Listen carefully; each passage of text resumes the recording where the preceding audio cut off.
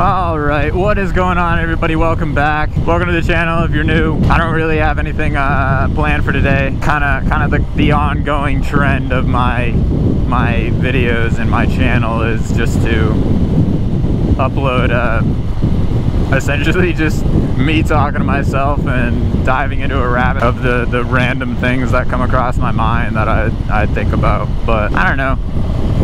Sometimes it's interesting, sometimes it's not. I guess it depends on your taste and conversation. But I've said it before, and I can't voice it enough that, like, being involved with you guys and like hearing your guys' thoughts, no matter what your thought is, whether you agree with me, you disagree with me, or whatever you want to say, like, I greatly appreciate it. And I love hearing from you guys and kind of getting to connect on a more personal level, for that matter, rather than me just kind of uploading and then people just watching and being like, ah, yeah, okay, whatever. I like interacting with you guys, and I enjoy hearing what you guys have to say, and just about anything. Like I said, I want to hear the good, the bad, and the ugly. So if you disagree with me on a topic that I get on, or if you agree with me or you're indifferent, like, don't be afraid to comment that. I love reading them. And it just can lead to a really interesting dialect, and I appreciate that from you guys, whether you, like I said, you agree or disagree. So definitely, if you can, or if you want to, do comment and let me know what you guys are thinking. I love hearing from you guys, so do it.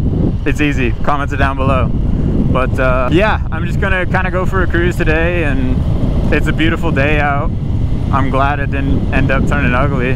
My morning ride in, the sky didn't look very nice. It was quite cloudy. I guess it is kind of cloudy now, but it was a lot cloudier this morning, and I kind of had a fear that it was gonna rain a little bit, but it's definitely not gonna. It's a beautiful day outside, and I'm living for it. I love the fall weather, especially when you get further down south, because I grew up north. For anybody who's from New Hampshire, that's where I grew up, and I'm used to the brisk air of New Hampshire. It gets warm for about 2 months, and then it's right back down to 50s and 60s. And I love that weather. I love being able to throw a hoodie on and be comfortable and just kind of not sweating constantly. So that's my own personal opinion. I know people from the south that I'll go outside in like shorts and t-shirt when it's 50 degrees outside, and they'll be all buttoned up in a jacket, long pants, and gloves.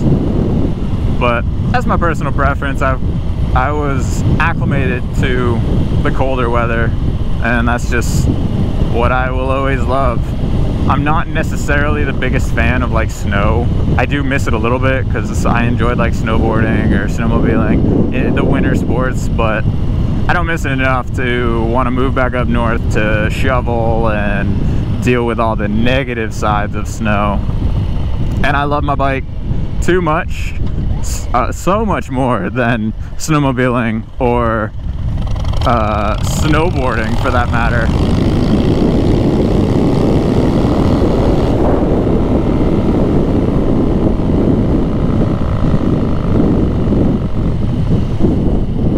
I just can't give this up year-round. Even in North Carolina, it's almost too cold for me to ride year-round, because some mornings I literally can't, because it'll be in the 30s, and an hour-long ride in the 30s is a really good way to lose feeling in your fingers and, if not, cause more damage, and I'm not really about that. And that's with riding. Like, I brought snowmobile gear with me here just so I could ride in the winter and be able to withstand it. And come on, I know the bridge is closed, but yeah, I literally have like big Polaris snowmobile gloves that I'll wear in the winter, and it's still too cold. Those gloves, they just weren't meant for going 50 to 70 miles an hour for that long of a period. So with super high winds at that speed, it defeats the gloves. I know there's some companies out there who make like like heated gloves, and they'll make like heated jackets, and I've looked into getting some of those. They're not cheap. There's a race boat. There's a couple of them. Those are cool. I don't know if you guys can see that through the railing of the bridge, but there's a race going on here tomorrow, and it'll be interesting. I've never actually seen a boat race before. I've only ever seen like pictures and videos of them racing, and they're wild boats, but I've never actually seen one in person until recently. But yeah, like I was saying, I know there's companies out there that make like heated gloves and heated jackets, all that nice fancy shit, but it's expensive from what I've seen. Maybe there's some cheap brands out there. If you guys know of one that's not crazy expensive, then let me know down below. But from what I've seen, most heated gloves and jacket companies, they don't give those things away, obviously, because I mean, I think it's fairly new technology. I could be wrong, but yeah, I've definitely considered it because it would let me ride in a lot colder temperatures, probably year round, no matter what day it is, no matter how cold it is. I probably would be able to withstand it, but we'll see. I'll probably invest in those at some point, but probably not soon because I'm not too worried about it. I'm more focused on getting more bike parts and setting up an office, being able to give you guys better content and more stuff that's more interesting than me just buying a heated jacket or heated glove.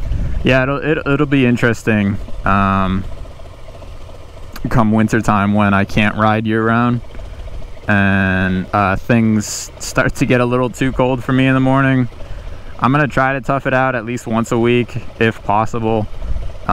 If it just is one of them cold front weeks, I'll probably end up trying to do some sort of video on my bike where I don't end up actually taking out. The only other kind of way I can get around that would be essentially going on one of my weekend days and trying to soak up while it's like 60s out in the afternoon. But obviously that's only 2 days out of the week, and a lot of the times it ends up raining or some other thing ends up happening, so I don't have time to do it or whatever. But we'll see.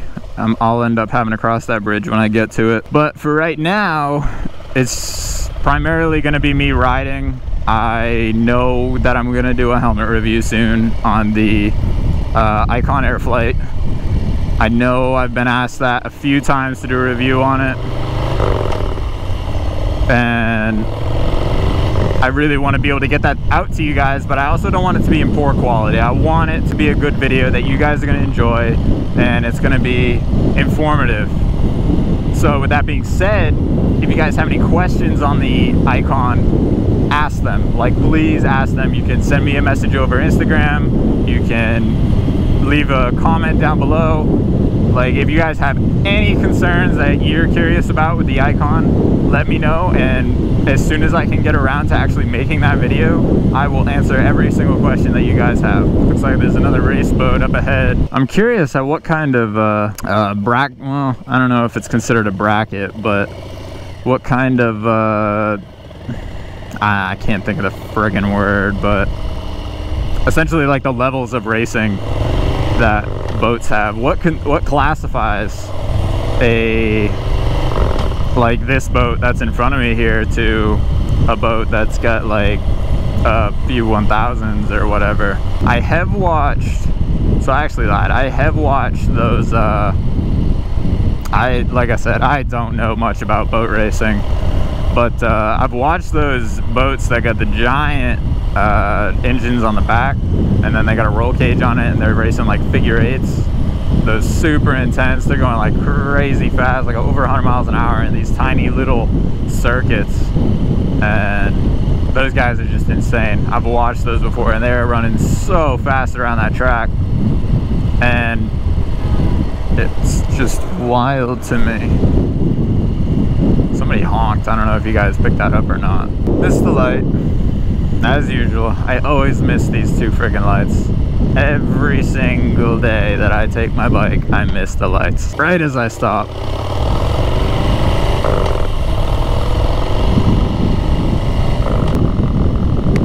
Oh, Jesus. It's like a wasp or something. It was a big bug. I doubt you guys heard it, but it made quite the clack. What's up, buddy?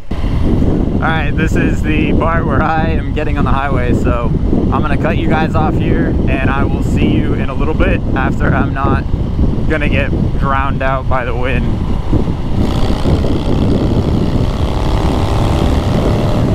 Alright, welcome back. You guys just skipped a third of my trip. Thankfully you guys don't have to put up with the loud wind like I do. My camera's like moving around a lot. I'm guessing I didn't tighten it quite enough. Damn. Birds. I freaking love birds. I don't know why. I just always have. I think they're one of the coolest animals. And there's so many different types. I love tropical birds, just how colorful they are. Growing up in New Hampshire, my favorite bird was always the cardinal, just because other than the blue jay, for those of you that know birds, I may be talking to a very limited few, but I'm just gonna strike all these lights. But other than the cardinal, there's the blue jay, which is just a bright blue bird that lives in, Thanks, bud. I wasn't expecting that. But yeah, other than the cardinal, there's the blue jay, and the blue jay is just super bright blue. I think it only lives in the Northeast, but I'm not sure. I know cardinals primarily stick to the East Coast.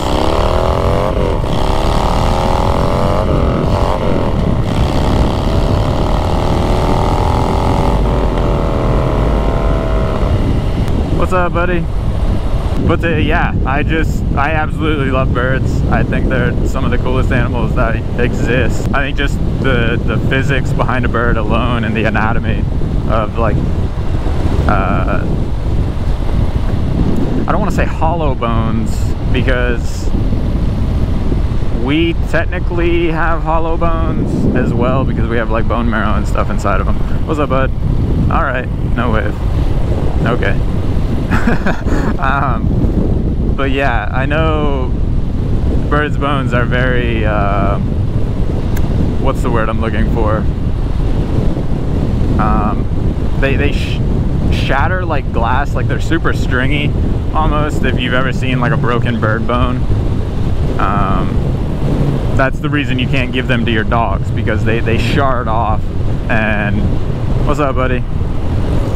And they'll get stuck in your dog's mouth, or they'll swallow the little pieces, and it'll really mess up your dog. So if you didn't know that, never give your dog bird bones. It can really fuck them up.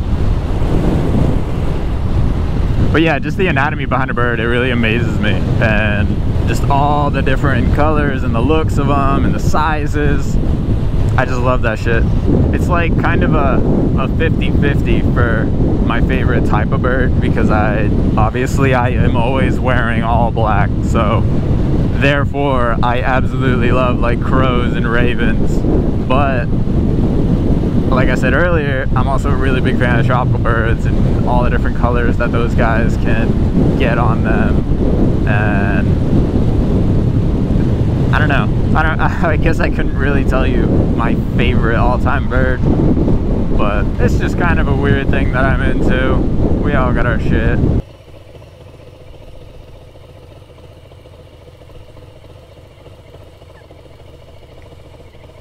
I don't know if she was smiling at me or not. She rolled her window down and then rolled it back up.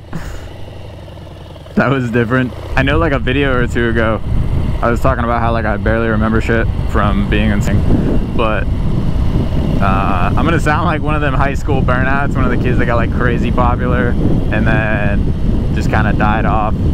But that was definitely not the case with me. People liked me. I wasn't like like a fucking nerd in high school or something, and like people didn't think that of me. But I also wasn't like a super, what you would call like popular kid. I was pretty weird, and I had a really weird sense of humor. I had a fairly small, like, close friend group that like I would trust my life with while I was in high school, and it really stuck to that. I would talk to other people, obviously. Like I was never an asshole to anyone, just because I was super weird myself. So like I understood being weird. So with that being said, one of the things I do remember from high school is just playing football and like getting out there and having fun with some of your best friends. And I remember while I spent a few months in Virginia, and where I was staying, there was a local high school, much bigger than the one I went to. Football is not nearly as big up north as it is down here. From, I mean, I can't really speak for like Boston or anything because I didn't go there, but as far as I know, the next state where football is just like everything would be Virginia.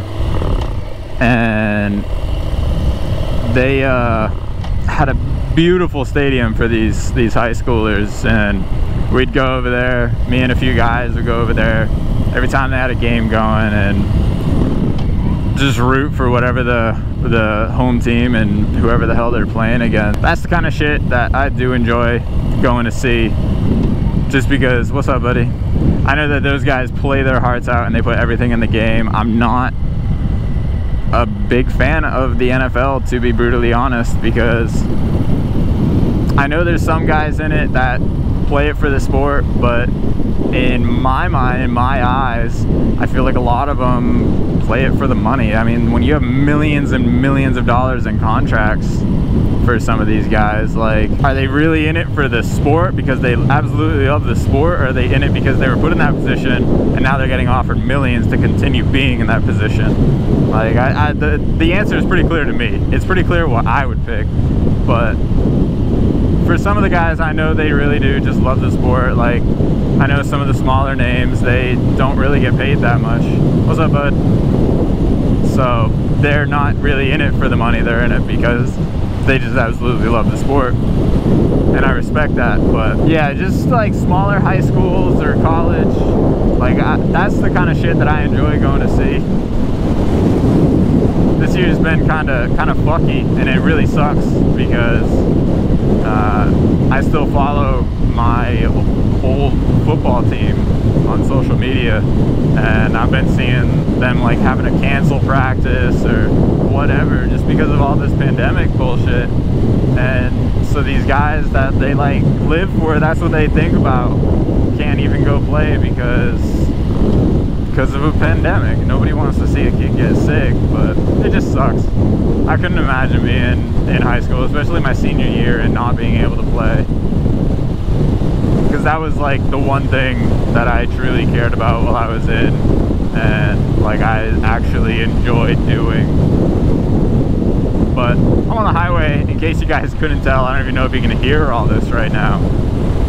So I'm gonna jump cut you to the next spot where I'm no longer on the highway, and I'll see you then. Alright, now that we skipped that stretch of highway, this is probably pretty close to where I'll end up wrapping up the video. I really gotta come up with a way of like understanding how long I've actually spent recording, because it's kind of a pain in the ass, because every time I restart my GoPro, it doesn't tell me how long I've been on the, I was gonna say on the phone because I can hear somebody's phone, how long I've been recording for. It only tells me for that one clip that I've been doing. And I guess I could get better about just looking at it before I shut it off, but that's dangerous. It's not the smartest thing to do. But I don't know, I just kind of have to guesstimate, I guess, and hope it always ends up working out. Sometimes I have to cut a lot of stuff from it. Sometimes I have to try to stretch it out, and I don't like doing that for you guys because it makes really, really, really boring. videos for you to watch, but I also don't want you to end up getting like a 5-minute clip. So I try to balance it. It's all a balancing act, and trying to mentally keep track of how long I've been recording for and how much footage I can actually use of the footage that I've gotten. So it's a little bit of a pain in the ass, but I'm getting used to it slowly. What's up, buddy? That bike was all custom out. It was pretty good looking. What's up, Scooter Bro?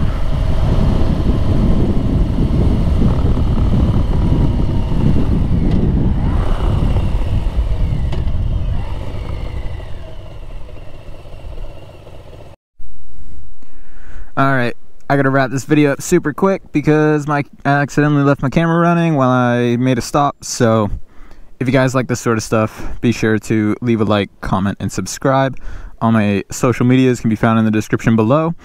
Other than that, I'm gonna keep it pretty short because I don't want my camera to die. So I will see you guys in the next video. Later.